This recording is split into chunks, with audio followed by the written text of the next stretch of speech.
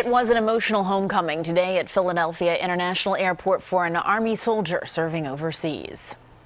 It's been hard. He's like a best friend to me. Not being able to see him every day, but he's coming home today. That was the brother of Army First Lieutenant Gabriel Keown of Northeast Philadelphia. He got emotional, as did his parents. They were there with open arms as First Lieutenant Keown stepped off the plane returning home from a deployment in Kuwait. I'm excited to see everyone too. I'm glad they're excited.